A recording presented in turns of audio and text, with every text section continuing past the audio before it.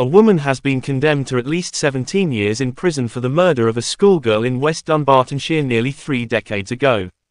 Donna Marie Brand was found guilty of killing 14-year-old Caroline Glacken in Renton in August 1996, together with Robert O'Brien and Andrew Kelly. The three was convicted of the murder after a 2-week trial in January, but Brand's sentence was postponed due to sickness. On Monday, the 44-year-old received a life sentence at Glasgow's High Court. She will need to serve at least 17 years before applying for release.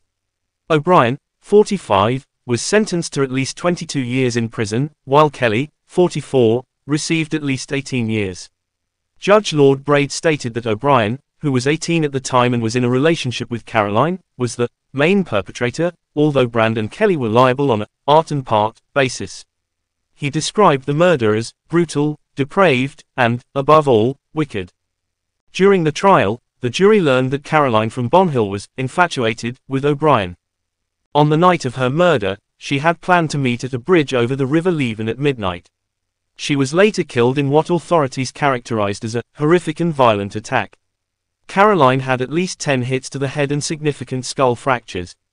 The jury was informed she could have been alive but unconscious when she entered the water. Hours later, a passerby spotted her dead face down in the river. A murder inquiry was begun, however no progress was made until the matter was reviewed by Police Scotland's major inquiry team in 2019. Officers re-interviewed people on a Renton street where O'Brien, Kelly, and Brand claimed to have spent the night of the murder. An upstairs neighbour reported seeing 4 individuals leave the flat before midnight, including Kelly and his girlfriend, the late Sarah Jane O'Neill.